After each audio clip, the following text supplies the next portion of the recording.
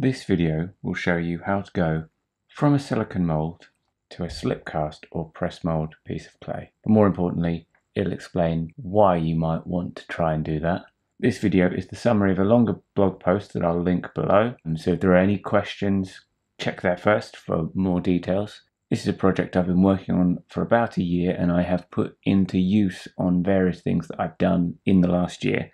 Been meaning to make a video, haven't quite got around to it until now, but here we go. So why would you want to use a silicone mould? And these are silicone baking moulds. This is why they're so useful, is because there are thousands of options for baking mould.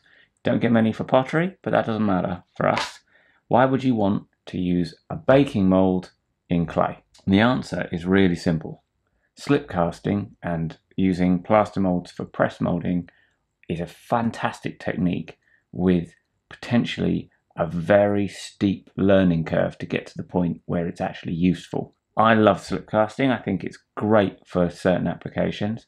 I hate working with plaster, and I really hate trying to make a mould when I'm using a physical solid object and trying to pour plaster over it.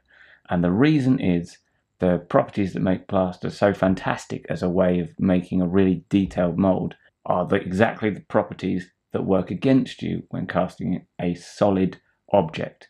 It gets into all of the details and it sets really hard and it's very brittle. So it keeps its shape, doesn't deform, and gets into all of the cracks. Now that is a problem if the object you've put into it is also very solid, because you can't get the two apart. They bind together and it's very difficult to separate them. When you are learning slip casting, particularly if you're following a guide on the internet, it will generally show you how to make a mould, a plaster mould of a found object, like a bottle or something like that, and you'll set the bottle in clay and you'll pour plaster over half of it, flip the plaster over, pour plaster on the other side. So you've got a two-part mould with the bottle taking half of the bottle at a time. Now the problem is, in my experience, you generally get the bottle stuck in one half of the mould and it does not want to come out, because any overhang, anywhere that the plaster can grip that will hold the piece in place, it's going to do it. You're not going to get it back. And if both pieces are brittle, you'll break one of them getting it out. Now that's not true of flexible things, which is why silicone is fantastic. My main use for slip casting, and this has saved me a huge amount of time over doing this with a slab and a cutter, is I make these little fridge magnets to include as gifts when sending out my tools. It's got a little self-adhesive magnet on the back and it's slip cast in marbled slip. So I use black and white slip or multicolored slip, and you get an interesting pattern. Makes a really nice fridge magnet. I can make them in seconds. I can make, if I was doing nothing else, I'd be able to make hundreds a day. But whenever I've got slip out, I make a batch of these, so I've got loads spare. Now I make them by casting them in these, and I make those by pouring the plaster into this silicone mould that I made myself. Now I made this mould by pouring silicone over the top of a 3D printed shape that was in this shape. This is a great way to, it's called a mother mould. It's a great way to reproduce plaster moulds. You have something made of silicone or a flexible material that's durable, that can cast repeatedly into plaster, because the plaster will wear out over time. But this way I can just keep producing new ones. In order to make this, I needed a 3D printer. I needed to be able to come up with a 3D design of the shape that I wanted, which I then printed. There's a learning curve to printing, especially resin 3D printing. There's a learning curve to that. Then you have to use the silicone. Silicone's expensive. I don't know, £5–10 worth of silicone just in this. But then you have something that functions really well as a way of mass producing these, which function really well as a way of mass producing these. If you, as a beginner, had an idea for something that you wanted to make like this, the steps required to get to here are expensive and time consuming, and there's a lot to get to that point. You can skip over a lot of the steps, the difficult steps at the start, either by pouring plaster onto a solid object and then trying not to break either of them, getting them out, or learning to make your own silicone moulds, you can skip over all of that by finding something made of silicone that you like the design of. And the fantastic news is that there are a near infinite number of silicone baking molds that work with varying degrees of success, but by and large will work really well for this purpose. This is my favourite. This is a Lego character mold. It's designed for chocolate. You can see the inside. They're quite small, which is why I think it's a chocolate mold rather than kind of baking a cake. Some of the ones that I've got are a bit bigger. You would typically use the inside. Now, we're not going to do that. We are going to use the reverse. This one has, unfortunately, one of the problems that you will see on silicone molds, in that it's got strengthening struts between them. Obviously, it doesn't show up on the inside, so this is beneficial for intended use. From our perspective, this is slightly problematic because these will appear in the plaster mold if you put plaster over the back. You can cut them off if you want. I left them in for this, and that means I had to neaten up the pieces that come out of it because the slip will get into it slightly. If you can avoid getting molds with those, I would, but not the end of the world. But what you do is, hopefully I've got other video I'll overlay while I'm showing you this, but what I do is first I fill these inside bits with plaster. The reason for that is that this mold's fairly strong, but you will find others are very flexible. And if you were to pour plaster over the top of this, it will just flatten or float because there'll be air trapped underneath it. Where if these are full of plaster, they will do neither of those things. They can't collapse, they won't float. Start, you fill these with plaster, let that set. Then you just turn the whole thing out onto a slab of clay, thinly rolled sacrificial clay. If you've got reclaim or something you don't particularly care about, it's good to work with that because you don't want to get plaster contamination in clay that you would then want to use, but that's up to you. Or you can do it any number of ways, but this is the way that I find easiest, is just roll out a very thin sheet of clay because you can press this down into it, keep that stuck down, which is important because you don't want it kind of floating up or twisting. Having the ability to squash it into a slab of clay is quite useful. And then I use, these are all linked on the blog. So this is a standard size for a silicone mold. You'll find a lot of them are those approximate dimensions, which works really well because this is an IKEA, I think this is an IKEA 365, but it's one of their storage boxes. You can cut the bottom off and it fits perfectly over the mold. So now what you do is you press this down into your clay and then just fold the edges up to seal it around the edge, and you now have a perfectly sealed, smooth box into which to pour your plaster. Now there are a few tricks to pouring plaster and a few tricks to mixing plaster. The blog goes into more detail. Essentially what I do is I spray it with window cleaner because that helps break the surface tension. I pour the plaster into a low point, let it rise up over the form so it doesn't trap any air bubbles, it pushes the air out as it goes. I get a paintbrush that I saturate in plaster and then I brush over the surface once it's all covered. What this does is it dislodges air bubbles which then want to float. So if you can knock an air bubble off the surface and keep agitating the plaster, the air bubble won't then reattach to the thing and it gives you a better an air bubble free surface. Just fill the thing up with plaster, let it set. Then you have the slightly challenging task of getting this out, but the point with it being silicone, the only reason it's difficult to get it out is that you filled this with plaster. If you can get these little bits of plaster out, then the mold just folds away from the edge and it's really easy to get out. Once it's full of plaster, it's a bit wedged in there. But this mold has flexibility. It can stretch and it can change shape, which makes it much easier to get it out. Well, it makes it possible to get it out. If this was rigid, you would struggle a lot more to get it out of the plaster, or it might be impossible. But because silicone has flexibility, it gives you a perfect impression of that shape, and then you can pull this mold out. So you can make multiple copies of something like that. Then you have a plaster mould into which you can either press clay or pour slip, and then you can have these lovely little duplicates. Now, these I've been using as test tiles. I don't have many left in the studio because I sent a bunch out to another potter, but here's one where the glaze ran a lot more than I expected, and, well, I say expected, I knew it was going to run, which is why it's on a sacrificial little coaster, but I wasn't expecting it to run quite that much. Anyway, it's permanently stuck there now, but that's fine. Glaze testing is a fantastic use for these because they're very quick to make. You can make them interesting, and then, you know, your test tiles after you're finished, as long as they're not stuck to a little bit of clay, are really interesting. They're nice things. I stick neodymium magnets to the back of them and have them as like decently chunky fridge magnets, because the little magnet that I use for that wouldn't be strong enough. I mean, it probably would hold it up, but it wouldn't hold much paper. Where you put a hefty magnet on, they make really nice fridge magnets.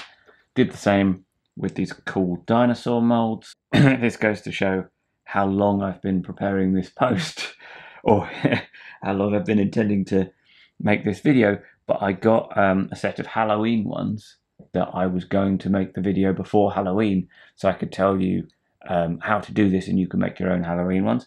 You can get a set of tombstone ice molds. These make really great test tiles, and then the nice ornaments. I mean, nice Halloween ornaments, but I was using them as props for my Halloween photography. You can also get a mold of little skulls, and I made these to attach into my clay pieces. I'll put some pictures on screen, and then made some of these as fridge magnets as well. I really like this mold. Now, with these, you can make, you get the inside bits, you get a little hemisphere mold that you can press clay over, and then you get the inverse mold, the main mold, where it's cast from the back of this. Oh, and I should say, obviously, this one releases really easily. This just pops straight out of the clay because there's no complexity to it at all, and no overhangs, no kind of vertical surfaces. So this is a really nice one to start with if you want a beginner project, like an absolute beginner project. If you get yourself a hemispherical mold, you get something where you can cast little bowls, just tiny little kind of like pinch of salt bowls, which are nice things in their own right. And you get these, which you can press mold little slabs over. They're a nice, fun, useful thing to do, a good way to get started on it. So that's more traditional slip casting, because if you were casting in something like this, you'd pour in and pour out. And then I can't for the life of me remember what these are called. But the more intricate baking molds. So this is a little tumbler. Again, slip cast the way you would typically slip cast, where it's poured in, poured out. I got a set of, name's going to really bug me. Obviously I know what they are. Anyway, I'm sure someone will tell me in the comments. These molds, there's a variety of this sort of thing, but this is fantastic, just the way the glaze runs. So again, if you wanted a project to start making little things, slip casting, and you wanted to make your own slip casting molds, you can find molds like this. It's a larger mold. Obviously that means mixing up more plaster, but these are a really fun project. I got my... So I think I used an old yogurt pot to put that into. Cut one of the molds off, and then that's my mold. But this is just, I cut round a bit of it. I imagine it came as a set of like 6, like the others do. And I cut one of them off, pressed it into the clay, pressed a yogurt pot over the top with the bottom cut off, cast the plaster like this, that's why it's that shape. And then what you get is just an individual mold that you can cast this in. Now this one has supports around the base, which you wouldn't ideally have. This is what you get if you cast the inside of the mold, which gives you a nicer shape. Something to play with. You can either cut them off with a scalpel on the silicone, or you could cut the clay to neaten it up, or just leave it, which is what I've done. But yeah, really fun shape. Again, taking so long over this, having not got the video in time for Halloween, I then got some Christmas molds, which I started trying to use and then I wasn't convinced, but I also didn't manage to record the video in time. But again, you can make little don't know if you'll be able to see that in the video. Little Christmas shapes that you could press mold into or slipcast into. You could have these as magnets, as hanging ornaments, or make press mold and then attach them to the side of a mug. Really easy to make the mold.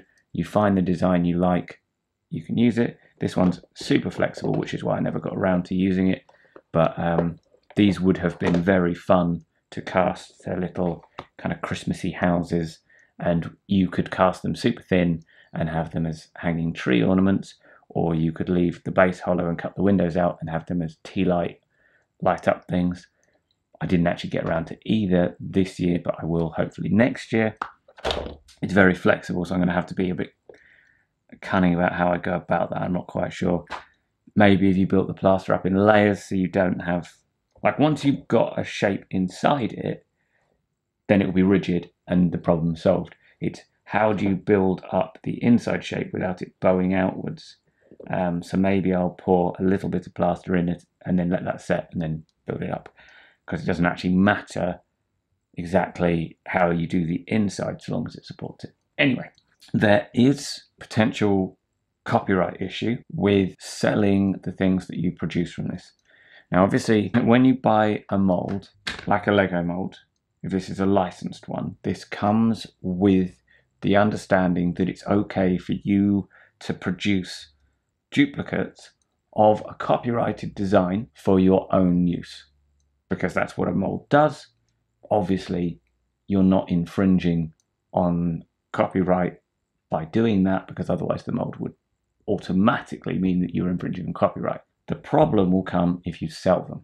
So I'm not selling any of these. I started this as a project to have an easy way for beginners to get into it, because of, you know, all the things that I mentioned. This is a really easy way for beginners to get into slipcast. So obviously, legally, you're allowed to produce things for your own use.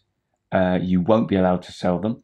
If you're selling something with the copyright of, you know, someone designed this, they won't have given you permission to sell things in this design, likely. I mean, it's possible you're buying a mold with the copyright to produce that object for sale, but I think for the most part, you won't be legally allowed to. Whether or not the designer of this particular dinosaur cares that you're selling them is an entirely different matter. Whether or not you feel you're going to be caught, again, that's all up to you. But legally, you can't just start churning out Lego characters and attaching them to your things and thinking you're fine because you paid £10 for a mold. Unfortunately, it doesn't work like that. So use them for your own purposes. Use them as test tiles. It doesn't give you kind of grounds to sell them. How I'm going to apply this concept to my own production going forward with non-copyrighted designs is, say I came up with something similar to the Lego character but my own design. So I had the copyright to it. Again, this requires the ability to 3D model and 3D print, but assuming you have those and you had your own design for a character or could commission someone else to do this for you, and there are people who will do that, what I would do is I would essentially 3D print a tray that could be filled with silicone. This is two different projects, but hopefully this will make sense as a concept. But what I did is that this is 3D printed in resin, and it is a tray with a design at the bottom, but it's sealed, it's watertight, you could fill this up. What that means is, rather than having to make a complicated container for your silicone when you cast it, this does the containing and it minimizes the waste because it's all on a flat plane. So you basically just fill this up with silicone. When I've done it, I've cast them thicker, but you wouldn't have to with this. You could cast it that thick. So what it will do is it will fill up the shape, and then you'll have a solid sheet across as well. And then you could make your mold exactly the right size to go in something like this, at which point you would have essentially something like this, but it would be solid, but solid silicone. Another tip, if you were going to get into this, is when you fill up the insides, you could do that in more silicone rather than plaster. That would give you the flexibility when you came to remove it. Now, I haven't recommended that because that involves buying another material that's more expensive. But if you're serious about doing it, that's a pretty good way to do it. But if you cast it yourself in a tray like this, these will be solid silicone, so you wouldn't have to go through that step and it'd be much easier to remove. At which point you can then very quickly just mass produce trays of plaster like this, and then you can cast your stuff. But it would be your own design and you could use it any way you wanted. So that's kind of the next step. But from a beginner point of view, find yourself a mold. I do really like the dinosaurs, and the Lego characters are my favourite, but obviously it comes with the caveat that it's got these supports on which aren't ideal.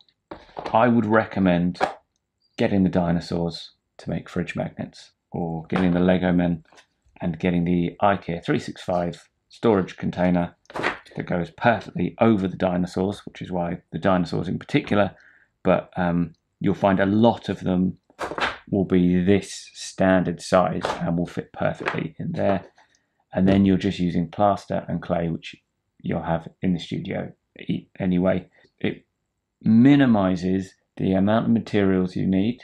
It means that these are all things that you can buy as pre-existing things, and it skips those first difficult stages and gets you to the point where you're learning about how to mix, pour, work with the plaster, and then from there you can do your chosen final process with it. So whether you're press molding or slip casting, it gives you the ability to get to that step with minimal complexity.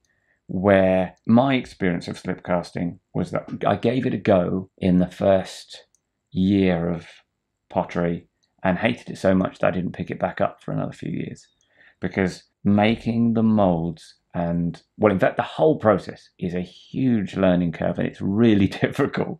Anyone who thinks that slip casting is cheating and is easy hasn't tried it. There are just so many things you have to learn in order to do it well, and this process lets you skip to the learning part without just buying a pre-made existing mold. You can take something interesting and make it your own, but without having to go right from the very start. That's the scope of this project. Hopefully that's given you some ideas to either get started in an easy way or take this further and do something new with it. This concept can be applied to more than I've applied it to here, and you could do a lot more with it than I have done here. But this was a starting point, and hopefully this will get more people involved and get you started. For me, this was like the slip casting equivalent of my first 5 glazes, where the idea was to minimize the complexity and get you started in a way that still meant you were learning the process, but that you needed the fewest materials, wasted the least amount of those materials while you were learning, and still taught you the fundamentals of the overall, so that you could go from casting this to the more complicated, difficult casting a found object in multiple pieces of plaster to make a complex mold. You can go to that from this. What you'll have learned here will still be useful. Hopefully that all made sense. As I say, there's a blog post which is a bit more comprehensive and a bit less rambly. If you've got any questions, stick them in the comments. Hopefully I can answer them. But yeah, check out the blog post if you want to find out more, and let me know how you get on if you give it a go and which molds you pick. Because honestly, the hardest part of this project is that there are so many molds and that I can't realistically buy and test them all. And I have really wanted a lot of molds that I have not bought, and might still buy quite a few of them, even though I don't need them. So good luck with it. Hope you enjoy it as much as I have, and I hope this video is useful.